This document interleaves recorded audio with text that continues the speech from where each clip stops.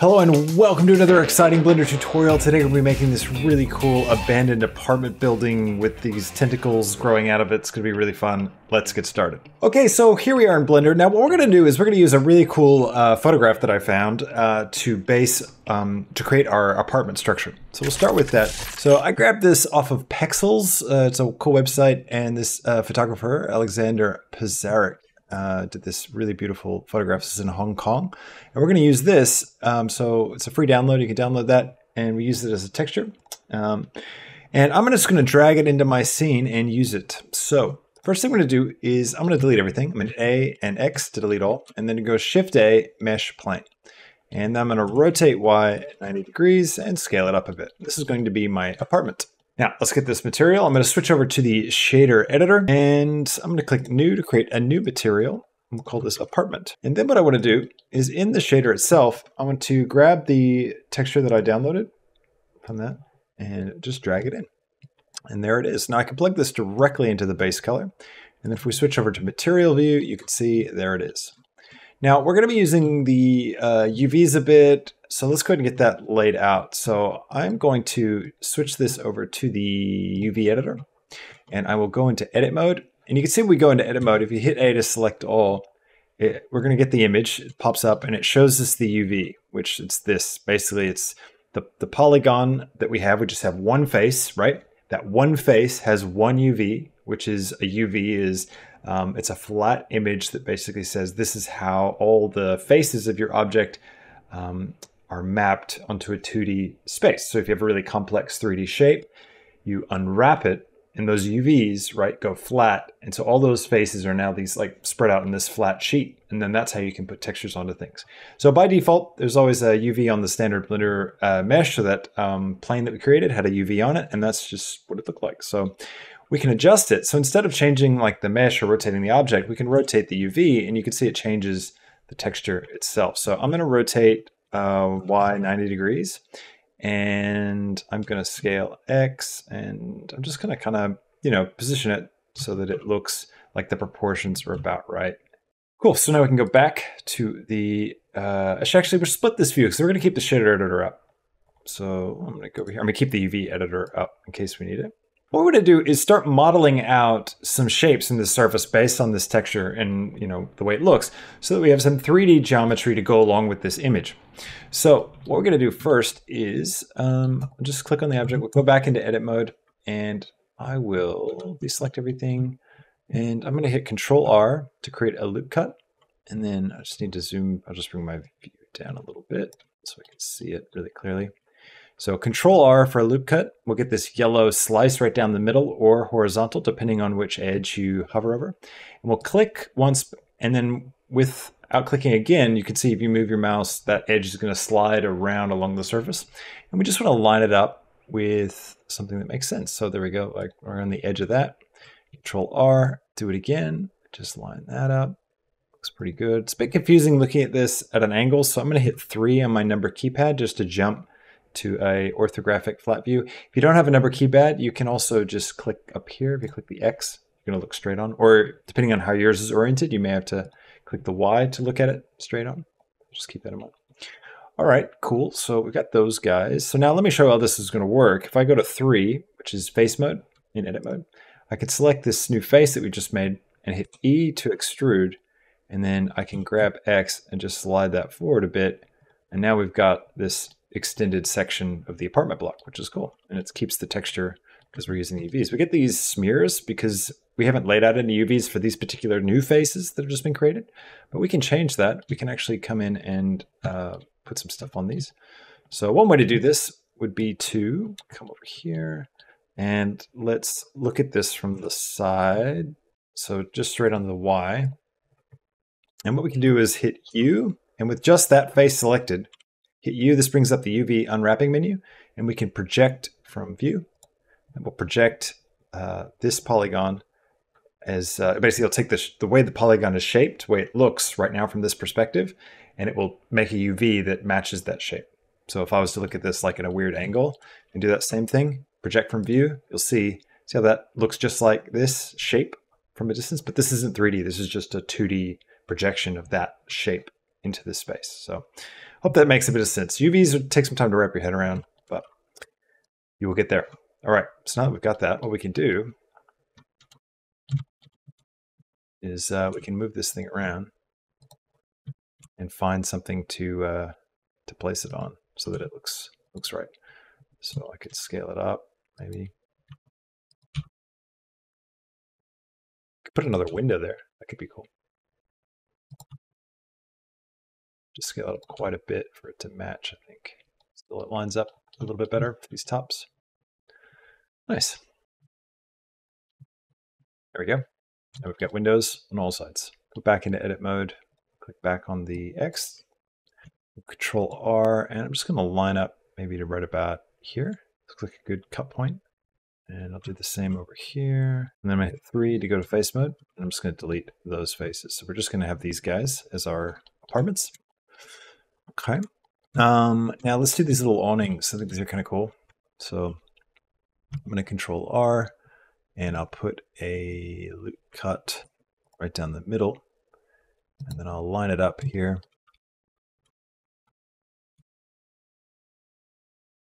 Like this. And then Control R. Bring it down. This Control R. It's not up there. In between these two is what I want. Control R. Bam. And just grab right here. And we might go ahead and do one right down the middle. I think that'd be good. And I think I'll do 2 actually, right down the middle. Just create a little gap like that. Then I can grab that edge, grab X, and just bring that thing out. And then this one, which is a bit lower, even we can grab this and bring it down a touch. And then grab X, I can bring that out. So I'm just going to go through and kind of repeat these steps bit by bit. I just keep adding in interesting details. So by hitting P to separate, what we've done is we selected a face, we hit P to separate it. It basically turns it into a new piece of geometry that maintains all the other attributes. So like the material, the UV, all that stuff stays the same. Then we go into edit mode for that object, which we've done here. Now we can just do loop cuts without having to like loop cut the entire thing like over and over again and create like lots of loop cuts. This will just make it a little easier for us to manage, I think. Doesn't really matter, but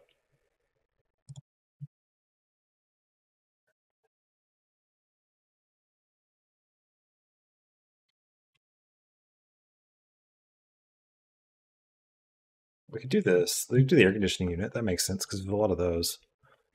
I'm going to Control R. Actually, I'm going to do the same thing. I'm going to hit P to separate.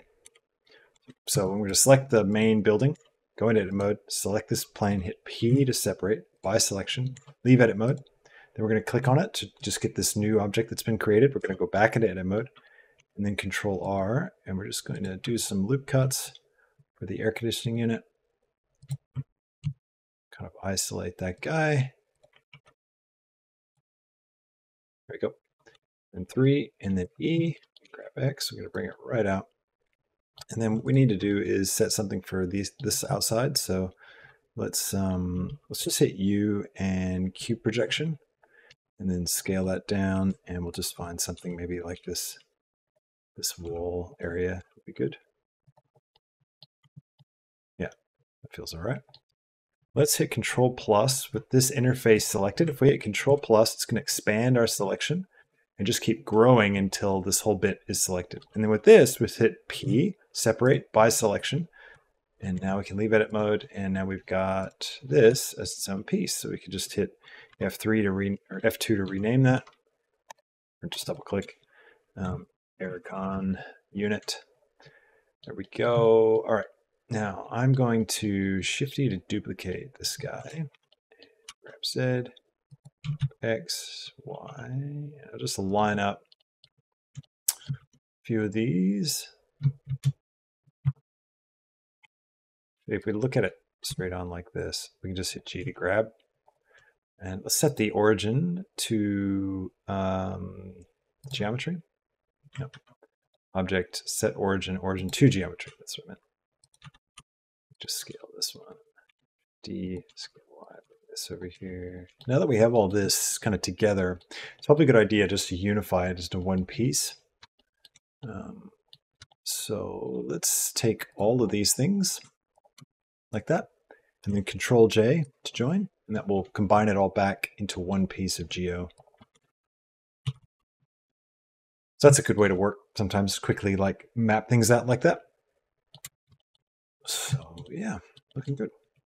Now what we can do is we can come over here and create an array modifier, and we could send it, let's see, up on the Z, and maybe another array modifier, and do this one on the Y.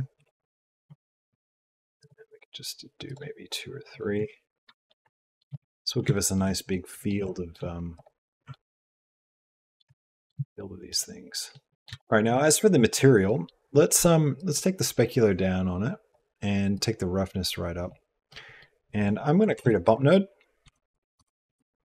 And then what I'm going to do is just take the color and just plug it straight up into the height, and then take this normal and plug it into there. So this is going to look at the color. It's going to take the dark values and make them look like little indents, and the light values make it look like they're raised based on where we put lights in the scene. Take the distance down to like 0.1. That should be good. Just a nice little subtle detail. Let's go ahead and get some rendered look to this. So I'm gonna keep Scene World on. I'm gonna use HDRI. So I'm gonna switch over to my world shader, and I'm just gonna grab an HDRI from polyhaven.com. So just there we are, Polyhaven, amazing, polyhaven.com, all supported through Patreon. Give them a look. We can get lots of great stuff. We're gonna get HDRIs though, is what we want. So let's just scroll down here, browse HDRIs. You can just grab anything you think looks cool. All right, so now I need to create an environment texture. And I'm going to plug the color into the, actually no, I could just click this and grab it. So once you've dragged it into your scene, it lives in your scene. You can delete that node. It'll still stay in your scene. You can use the little drop-down menu to pick any texture that you've got in the scene.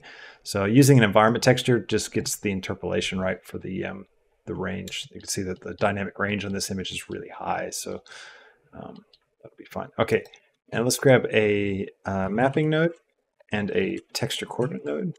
Plug the generated into the vector and the vector into the vector, and now we can rotate it and get that HDRI in just the right spot. Now, I'm going to make a little bit more apartment, I think. So I'm going to turn up that by 2 and maybe this by 1. And then I'm going to duplicate it. I'm going to Shift D, grab Y, and then I'm going to rotate Z 90 degrees. I don't know if we'll actually see this in our shot, depending on how we frame it. But, all right, let's add some volume to this. So I'm going to create a volume scatter node. And we're going to plug the volume into the volume. And I'll take the density down to like 0.01. And the anisotropy maybe to 0.9, 0.8, something like that. So I can go a bit denser, 0.05. And then let's create a light. I'm going to go Shift A, light, sunlight. And I'm just going to rotate this guy around. And I'm going to turn it right up. So let's go light, and we're going to go 1000 on this. Make it, that's way too bright. Let's go 100. There we go. And maybe give it a bit of an orange haze. It's a bit too green. I'm going to open up shadows and turn on contact shadows. And I'm going to open up my render settings, turn on ambient occlusion, bloom, and screen space reflections. And let's get a camera. So Shift A, camera, jump into our camera view. Go to view, lock camera to view, and I'll just zoom out and come over around. And we're going to turn on Passbar 2. So go to the camera tab, viewport display, and turn up Passbar 2. It'll darken the outside so we can focus on what we're looking at. I take my density of my volume down to 0.02. And let's find a cool angle to work with. All right, cool. Now let's do the weird sci-fi bit.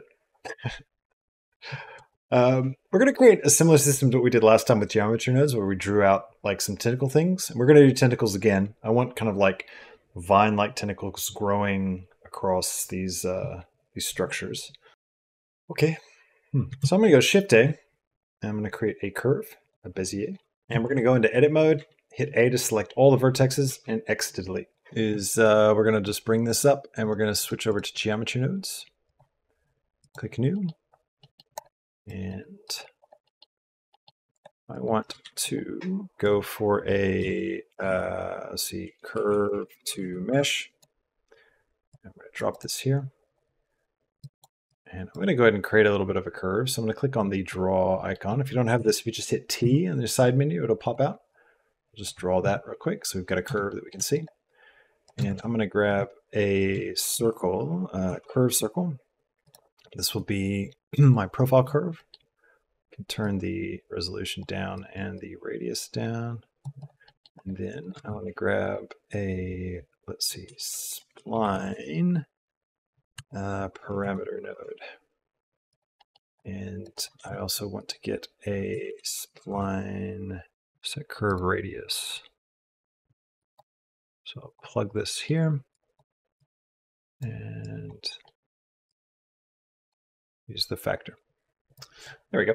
So taking the factor of the spline parameter into the radius, the set curve radius, basically says, okay, where are we on the curve? Are we at the start or the end? And the closer we get to the end, the smaller the number is going to get. So it's going to taper down the radius the further it goes. Then this bit turns it into mesh. So we take this curved circle object, and this now becomes the sort of master control for how, what's the maximum diameter of this object going to be. This little curved circle then is lofted along that curve and follows the radius at every point. So it goes smaller and smaller as it goes. So now we've got this cool little thing. So now what I can do is I can come over here back to my camera view, and I can click on surface to turn on drawing on the surface. I can go for absolute offset of maybe 0.1. And then we should be able to just draw down the surface of the building. I'm going to want to reverse this. So let's invert. Actually, we just do a color ramp. And I will drop the color ramp here on the factor and just flip these guys. That will change it for us, which is cool. I can also introduce a bit of noise into this. So let's go for a mix color. Drop this here, take the factor here, and then just turn it set to multiply. There's a multiply, and just turn it up a little bit. Increase that scale. I'll just create a little bit more extra variation. Subtle, but it'll be good. All right, let's go ahead and create a material for this thing and really start getting a sense of this shop. So I'm going to pull this up, pull this back, and actually I'll keep it zoomed in so we can see a nice little detailed section here. That'll give us something to work with. And we're going to switch from geometry nodes back over to the shader editor and go to object mode, object shaders. And with this Bezier selected, we're going to click new, call this vines, and we are going to, let's create a Voronoi. I feel like that's going to be the way to go, Voronoi texture. Create a color ramp, drop that there, distance into the factor, color into the base color, and then let's set some green colors like this. Now, because we're using geometry nodes, we're going to have to assign this actually in geometry nodes. So let's head back over to GeoNodes. And at the very end of our little pipe, let's go over here and set material. Drop this here, and we're going to throw vines material onto that. Back over to the shader editor. All right, let's do some cool stuff with this shader. All right, so we got the Voronoi. Turn that scale right up.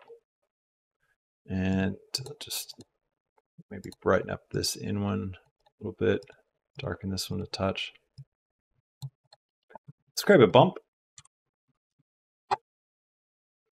I'm going to take the color into the height and the normal into the normal. Turn the distance down to like 0.1.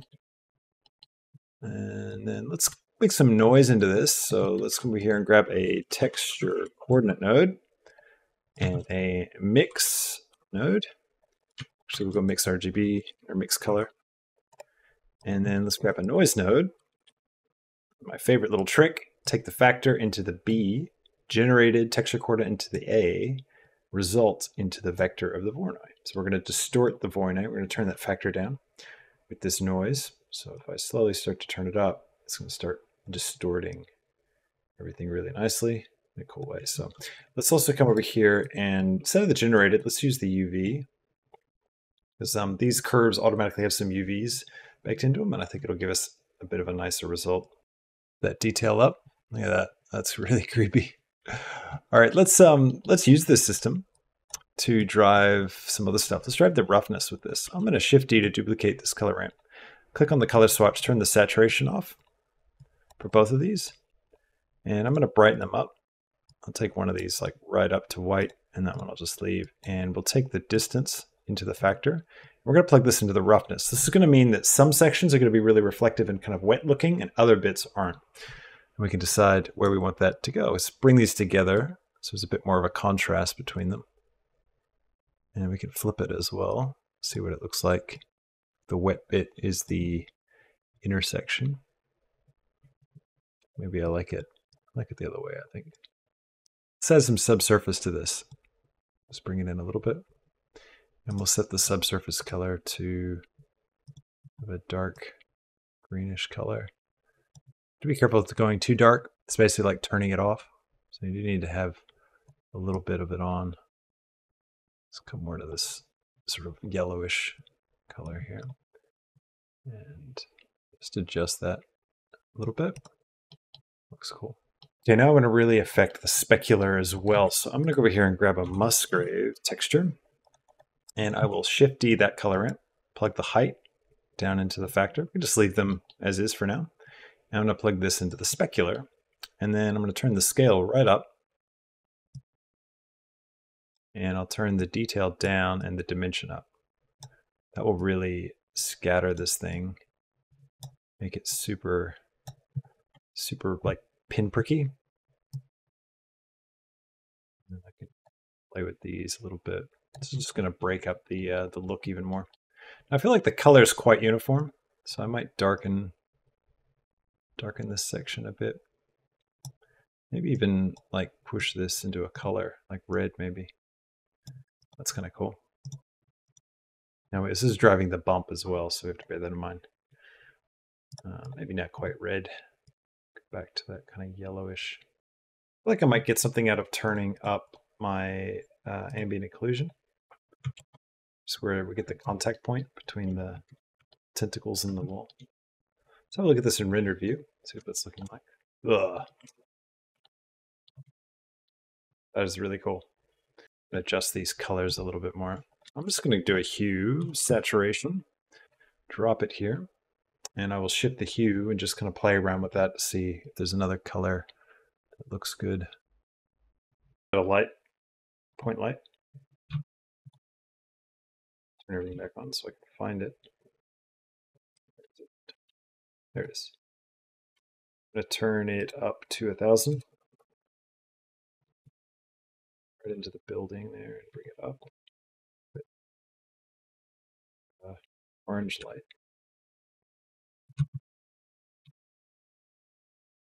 Go back to my world shader and I'm going to turn my strength down. Oh, that's moody. Well, thanks so much for watching. We really enjoyed this tutorial and learned a few cool tricks that you can use in your next project. If you did, please hit that like button and don't forget to subscribe to the channel and check out the Patreon where you can get this project file if you join up this month or next month. So check the published date of this video and head over to Patreon to check that out. You can also find on Patreon the full uncut version of this tutorial, which goes for about an hour and a half long, really worth checking out. You can also get that if you join on YouTube at the All Access Pass level and higher. Special thanks to all the patron supporters and everybody who has joined on YouTube. I really appreciate all of you. Thanks for helping to make tutorials like this happen. I will catch you in the next one. Until then, have a fantastic week. See ya.